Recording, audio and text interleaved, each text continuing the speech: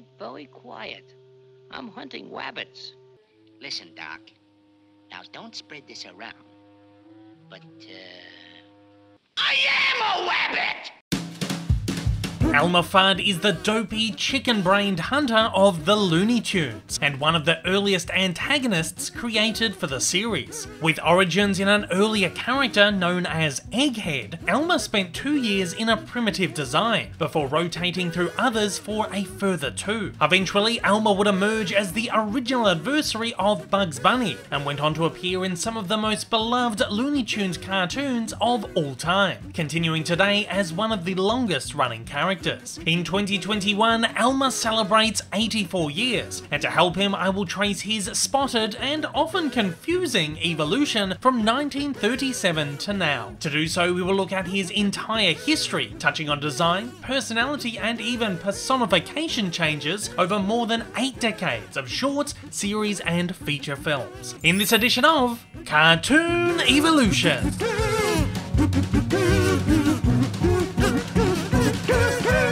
By the late 1920s, Walt Disney had proven animated films to be a lucrative force in entertainment, thanks to the insane popularity of his Mickey Mouse and Silly Symphonies cartoons, and almost instantly, major studios began scrambling to commission their own. In 1930, the Warner Brothers studio contracted shrewd businessman and producer Leon Schlesinger to pull together a series of animated films to hopefully rival Disney's success. Schlesinger hired 2 animators, Hugh Harman and Rudolph Ising, to independently produce an ongoing series titled Looney Tunes, featuring a character named Bosco, who along with his team of co-stars soon became audience favourites, truly rivaling Mickey in popularity. The series was so successful that Warner's commissioned a second titled Merry Melodies, which, much like Disney's Silly Symphonies, focused on one-shot stories and characters. By 1933, however, the Disney cartoons had run away with popularity, owing to their intricate nature, enormous budgets, and exclusive utilization of technologies such as the 3-strip Technicolor process. With Schlesinger denying them such luxuries, his relationship with Harman and Ising soured, and they soon left the studio, taking their characters with them.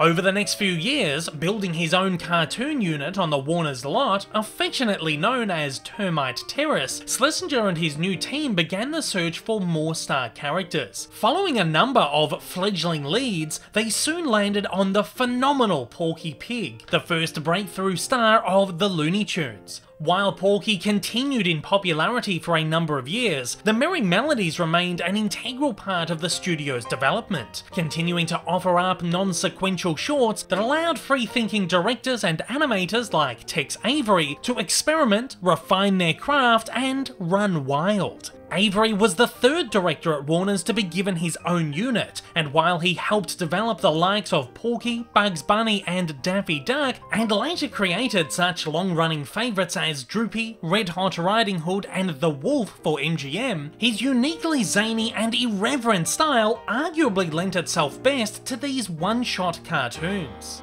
One such cartoon was 1937's Egghead Rides Again, a western parody featuring a dopey wannabe cowboy named Egghead who finds himself constantly failing a series of challenges. This character had a large round head, a bulbous red nose, gigantic circular ears, enormous oval eyes, a stumpy body, and huge clown feet. Almost everything about him was shaped like, well, an egg.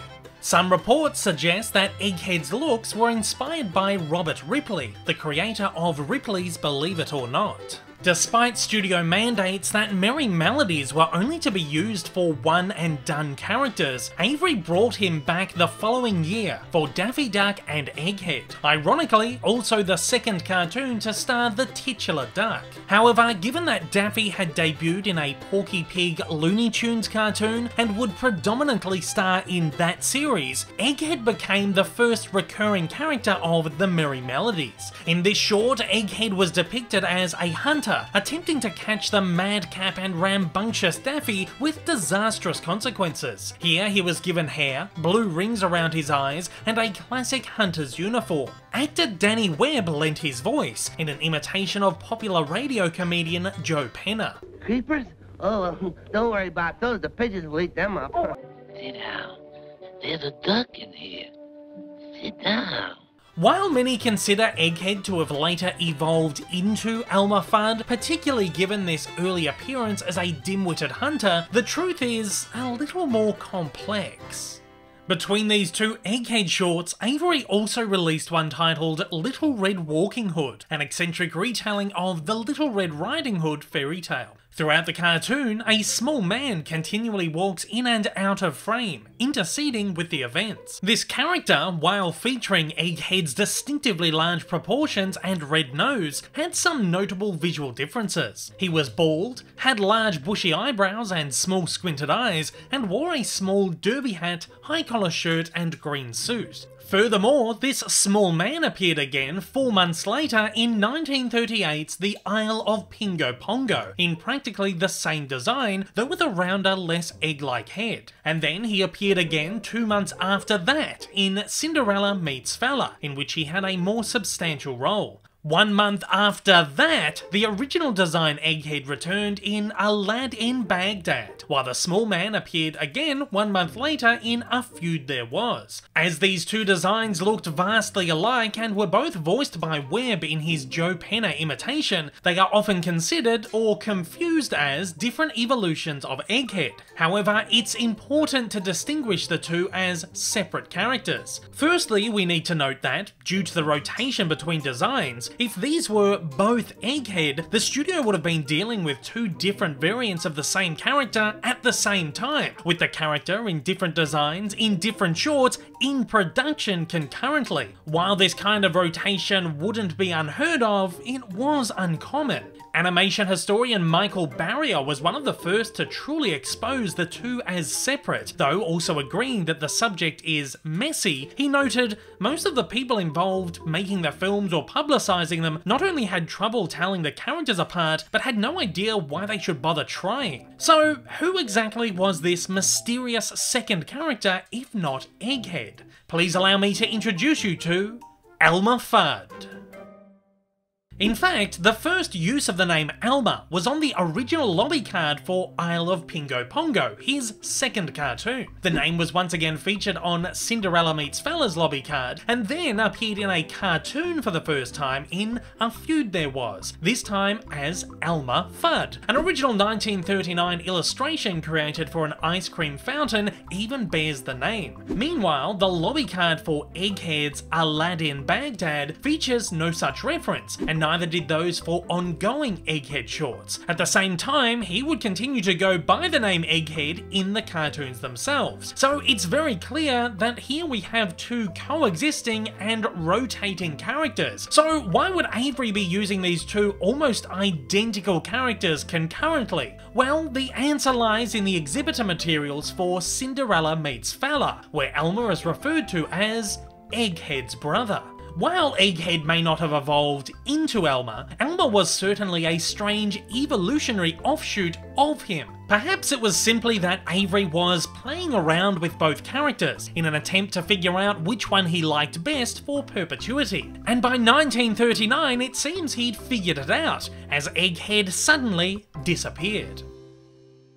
However, it is interesting to note that throughout that year's cartoons, some of Egghead's features were slyly introduced into the design of Elmer, particularly in A Day at the Zoo, where Elmer was given larger, wider, non-squinted eyes and an Egghead-like nose and facial shape. In the next short, Believe It or Else, however, his egg-like shapes were made more circular, finally making strides towards the character we all recognise today. Up until the 1940s, Elmer was essentially a nothing character with no real purpose. Barrier notes, there was little to connect the Elmer in one of Avery's cartoons with the Elmer in another. He simply helped hold them together, usually by taking part in some running gag. Elmer could be anything his creator wanted him to be because he wasn't much of anything to begin with. So naturally, moving into the next decade, some more changes had to be made if the studio wanted to keep him around as a regular star. In 1940s, Elmer's Candid Camera, a short which animation historian Leonard Moulton refers to as an important transitional cartoon, fellow director Chuck Jones took control of the character, giving him his first proper starring vehicle. Here, Elmer is seen hunting for rabbits for the first time, however, only to photograph, not to kill. Naturally, this is the first time Elmer was pitted against Bugs Bunny. Well, a primitive version of him who, much like Elmer, still hadn't reached his final form.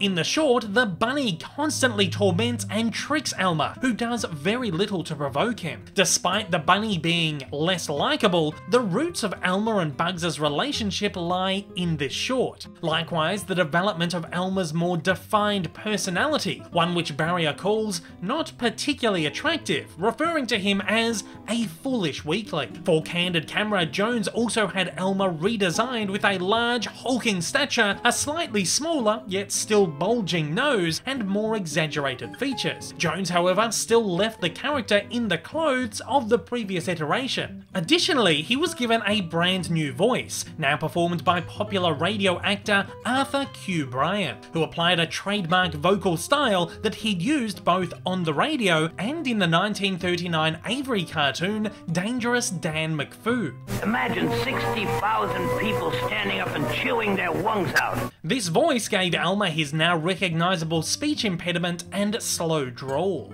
Now we took away Wabbit over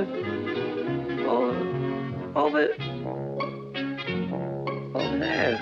Friz Freleng was the next director to tackle Elmer, using Jones's version in two historical cartoons, both released in 1940 in quick succession. In both, Elmer was used to portray characters. Confederate Honey, set during the American Civil War, saw him as Soldier of Fortune Ned Cutler, and The Hardship of Miles Standish, set during colonial times, saw him as Messenger John Alden.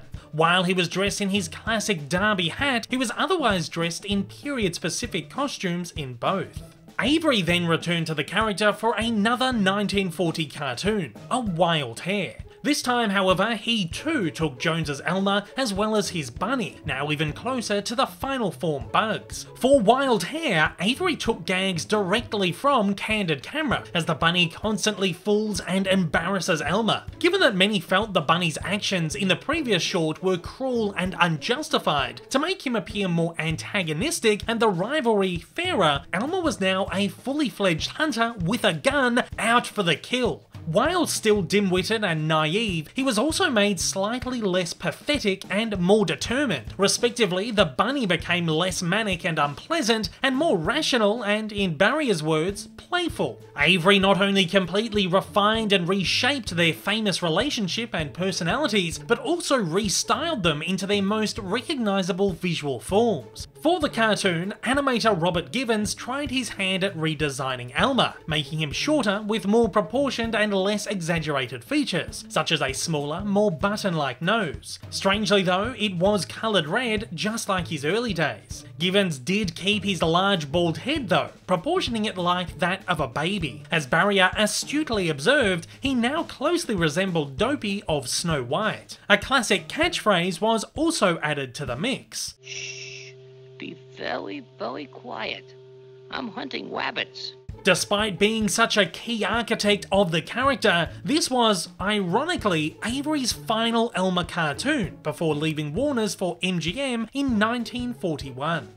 Despite this, Elmer still hadn't settled just yet, as Chuck Jones returned the character to his more pathetic personality for two more shorts in 1941, Goodnight Elmer and Elmer's Pet Rabbit, the latter of which likewise depicted the rabbit, now officially named Bugs, with his aggressive and nasty temperament again. Strangely though, Jones used Givens' new design for Elmer in these shorts, though still dressed him in his original green suit and high collar shirt. In another strange twist, Elmer's design modified once again, where he re-emerged in late 1941's Wabbit Twubble from Robert Clampett. For some reason, Clampett had Elmer redesigned to closer resemble Arthur Q. Bryan, making him much larger and more oafish. This version, dubbed in more recent years as Fat Elmer, oddly stuck around for 3 additional cartoons throughout 1942, and also appeared in a World War II propaganda short. It seems that the filmmakers were still confused about where to take Elmer, or perhaps internal conflicts and creative differences led to a kind of tug of war, because across the 4 Fat Elmer shorts, he was depicted twice as an antagonistic hunter and twice as a simple, hopeless sod who is bullied by bugs with little provocation. Thankfully, this version of the character didn't stick around long, as audiences found him uninteresting and unappealing. By the end of 1942, in Freeling's Hair-Brained Hypnotist, he reverted to the form that suited him best, a stupid, hostile hunter who gets what he deserves when provoking his prey. Finally settling into form, Elmer instantly became known as Bugs Bunny's main antagonist, with the hunter versus prey formula building the foundation of most of their pairings over the years. While Elmer was most often seen as a provocative hunter, on occasion he was still haplessly bullied. There was even a dozen or so shorts where Elmer wasn't a hunter at all, at times appearing as a millionaire industrialist, a waiter, and an everyday guy. He even often appeared in themed costumes, and on occasion in his throwback vintage green attire. In fact, this classic look became somewhat of a standard civilian uniform, seen regularly in the 40s and 50s Elmer Fudd and Bugs Bunny comics, which were drawn by Warner Studio artists. Of course, Elmer wasn't always pitted against Bugs in the cartoons. In nearly 20 shorts, he played rival to Daffy, and in 3 of Friz Freeling's, he was harassed by Sylvester the Cat. Very few cartoons saw him against irregular or one-and-done antagonists, but some, particularly later ones, did. In the post-war years, a more rambunctious style of cartoons began to emerge, appealing to the tastes of a more gung-ho society. The chase formula was full of action, excitement, conflict, and violence, and the hunter versus prey formula quickly grew old and tired. Naturally, so did the pairing of Elmer and Bugs, and as such, animators began to develop other foes for the rabbit. Freeling, who'd always seen Elmer not as a villain, but as a dumb, pitiful character, devised Yosemite Sam to give Bugs a sharper, more challenging villain. Likewise, finding Sam to be a walkover and too easily outsmarted, Jones later developed the intellectual Marvin the Martian, who he believed was Bugs' one true threat. Regardless, Elmer continued to appear regularly, and by the 1950s was even appearing in more cartoons than ever. However, as the years rolled on, filmmakers began to use him more experimentally, to great success. Most particularly, Chuck Jones and his writer Michael Maltese used him to his full potential, opposite Bugs in 2 extravagant musical chase cartoons. 1950's Rabbit of Seville, a frenetic, gag-loaded short set to Rossini's Barber of Seville opera, and 1957's What's Opera Doc, a parody of Richard Wagner's 19th century operatic pieces. Easily the most extravagant and artistic Warner's cartoon of all time, it utilised vibrant colours,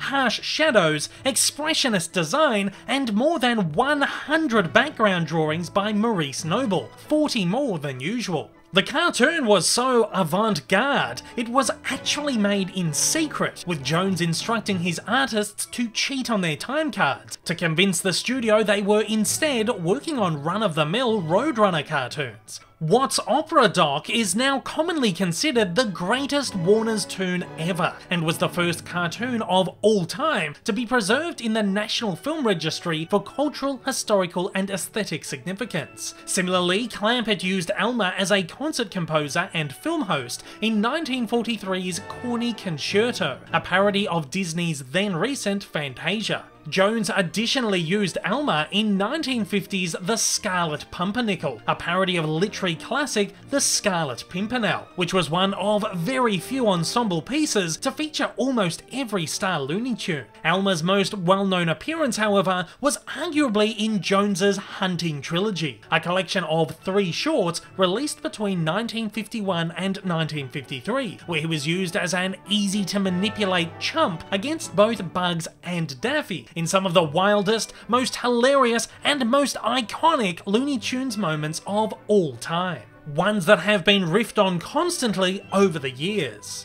In late 1959, Arthur Q. Bryan suddenly passed away following a heart attack at only 60 years of age. His final appearance as Elmer was 1960's Person to Bunny. Warner's hired comedic actor Hal Smith as his replacement. However, he couldn't quite replicate Bryan's performance and was let go after only 2 cartoons. Having appeared in over 60 cartoons, not counting the 12 additional Egghead era shorts, he was retired completely, following a final brief appearance in 1962's Crow's Feet, where he was given no dialogue. Bugs himself was retired only 2 years later, when Warner Bros. Animation closed due to dwindling interest in theatrical cartoons. Though Warner's began outsourcing the shorts to other studios, they were produced on a budget-limited nature and have been referred to as abysmal by Moulton. Thankfully, our favourite duo were kept far, far away from them.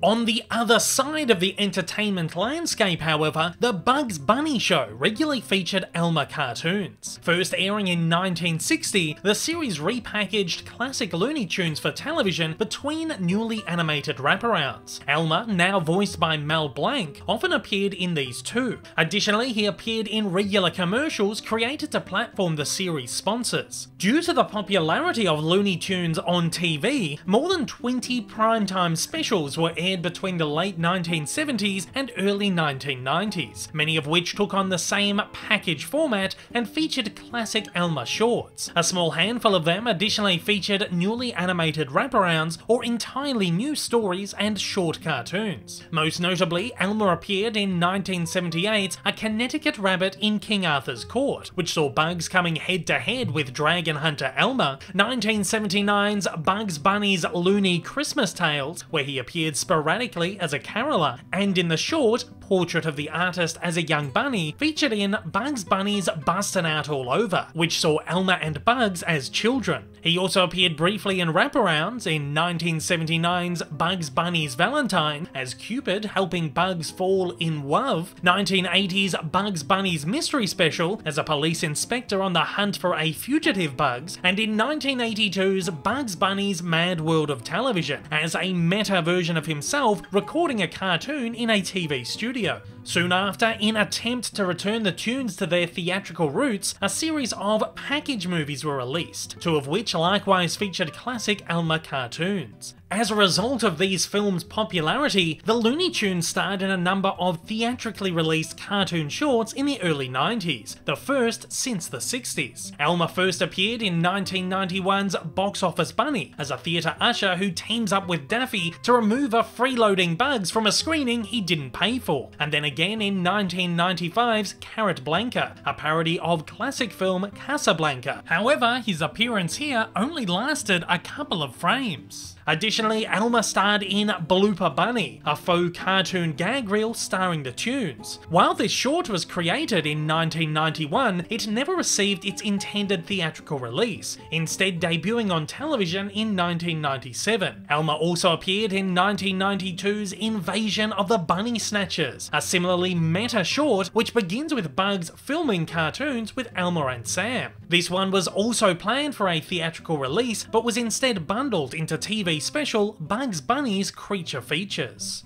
The 90s and early 2000s also saw an enormous boom in TV animation for Warner's, and Elmer made numerous cameos throughout the era's most popular series. In Tiny Toon Adventures, he appeared as one of the teachers at Acme Looniversity. Like other tunes in the series, Elmer had his own protege, Elmira Duff, a youthful female version of him. While Elmira could be considered a series villain, the pain and discomfort she inflicts on others, specifically the animal characters, is unintended, as she simply shows them too much affection. Elmira was so popular, she was given her own spin-off series, the short-lived Pinky, Elmira and the Brain, which saw her adopt Pinky and the Brain from Animaniacs. Speaking of, Elmer additionally made a number of appearances in Animaniacs, both in Wacko, Yakko and Dot stories and in Pinky and the Brain ones. He also appeared in an episode of the Sylvester and Tweety Mysteries as a private eye who aids the team on a case. Later, he's also revealed to be Granny's ex-lover. In another episode of the series, the Fat Elmer variant cameos as a comedy club owner in Moscow. In Hysteria, he was used to portray Gotson Borglum, the sculptor of Mount Rushmore, in an episode telling the story of President Theodore Roosevelt, and then featured as himself in a later episode. In Baby Looney Tunes, Elmer appeared both as Baby Elmer, an infant version of himself, and also as a 4-year-old bully of Bugs and Daffy. In the Duck Dodgers series, he was depicted as evil alien supervillain Mother Fudd, and in Lunatics Unleashed, his futuristic descendant Electro J. Fudd emerged as a skilled hunter, out for revenge on Ace Bunny and Danger Duck, the descendants of Bugs and Daffy. Elmer additionally featured in the early 2000s webtoons in a series of ensemble shorts, and also starred in a number of them, including Cropsy Curvy, which saw him up against Bugs, Who Wants to Be a Martian, where he's abducted by Marvin, Wild King Dumb, where he narrates a Wile E. Coyote and Roadrunner chase, and The Matrix, a parody of Warner's The Matrix. Elmer also starred in a number of feature films throughout the 90s and 2000s. In 1996's Space Jam, he joined the Tunes and basketball superstar Michael Jordan in forming the Tune Squad in order to free themselves from the clutches of alien invaders. Here, he appeared with 3D shading effects to make him look more realistic and allow him to stand out from live-action backdrops. In 2003's spiritual follow-up, Looney Tunes Back in Action, he showed up for a memorable hunting sequence, where he chases Bugs and Daffy through numerous paintings at the Louvre. In 2006's straight-to-home media movie Bah Humduck, A Looney Tunes Christmas, a loony retelling of Dickens' A Christmas Carol, he was also seen as one of the disgruntled workers of Daffy's Lucky Duck Superstore. 2012 saw the release of Daffy's Rhapsody, one of numerous revival shorts produced to capitalise on the latest 3D fad, which featured a classic Elmer vs. Daffy screwball chase. Released alongside Journey to the Mysterious Islands, it was the first cartoon to depict the characters in CG animation. 2011 saw the debut of The Looney Tunes Show, which depicted the Tunes in a modern suburbanite setting. Here, Elmer featured in a semi-recurring role as the local weatherman. While in his traditional design, he was given a clean, modern edge, his most significant overhaul since the 1940s. In the series' final episode, Elmer's evil twin brother appeared as an antagonist to Bugs' Super Rabbit. Elmer also appeared in 2015's direct-to-video spin-off movie Looney Tunes Rabbit's Run, in the role of an FBI agent out to capture Bugs and Lola after they invent an invisibility perfume with disastrous consequences. That same year, the new Looney Tunes series, called Wabbit in its first season, premiered. Again, Elmer appeared sporadically, usually in his traditional role of Bugs and Daffy antagonist, however, he occasionally teamed up with them. While he was often depicted in his hunter uniform, he took on numerous other professions throughout the series. Here he was given his most stylized, zaniest design to date, with animators embracing the screwball style of the early Tunes. Notably, the size of his head was completely exaggerated, and his hunter's hat was made comedically large. Currently, Elmer is appearing in HBO Max's Looney Tunes cartoons, in a vintage-inspired style, where he's once again pitted against Bugs in a series of classic conflict shorts. Again, while Elmer is often seen as a hunter, many cartoons depict him in other professions and outfits. Even though his aggressive and oafish nature is still intact, and the gag pieces he appears in are incredibly violent, a controversy arose over the fact that he was not depicted with guns in the first season of episodes, instead relying on other weaponry from the classic Toon arsenal. While Elmer's shotgun is an inherently important object to the character's hunter depiction, it's worth noting he hadn't used them since 2012's Daffy's Rhapsody, and as evidenced in this video, were not always seen in the original cartoons or comics. His guns returned, albeit briefly, in the series' second season. In 2021, Elmer additionally starred in Space Jam: A New Legacy, where he once again joins the Tunes in reforming the Tune Squad, this time to save NBA superstar LeBron James from a rogue algorithm in the Warner Brothers serververse. Throughout the movie, Elmer appears in both a traditionally animated style and a 3D computer animated style. While Elmer continues into the future, it's interesting to note that his original design has made numerous appearances in later years, though strangely billed as Egghead, further leading to the ongoing confusion. This variant appeared in 1988's TV special Daffy Duck's Quackbusters, where he briefly stopped by to mock Daffy, Looney Tunes Back in Action, where he quickly walks past the screen in the film's finale, and in a recent Looney Tunes cartoons episode where he turned up to celebrate Bugs' 90th birthday. Despite having been utilised less and less over the years, it's really great to see Elmer back in form for the current slate of cartoons and projects, hopefully restoring his place as a truly wonderful use of conflict in the Looney world and as one of Warner's greatest characters of them all. And at that, I'm throwing it over to you. I want to know, what is your favourite Elmer Fudd design and appearance? Fire away down in the comments below and let me know your thoughts. Hey everyone, if you haven't yet, smash that big old subscribe button up on your screen to keep up to date with all my content, and hit that like button down below. Also, don't forget to check me out on social media, and please consider supporting me over on Patreon for as little as $1 a month for exclusive videos, early access content, and to get your name up on the screen. Thanks again for watching.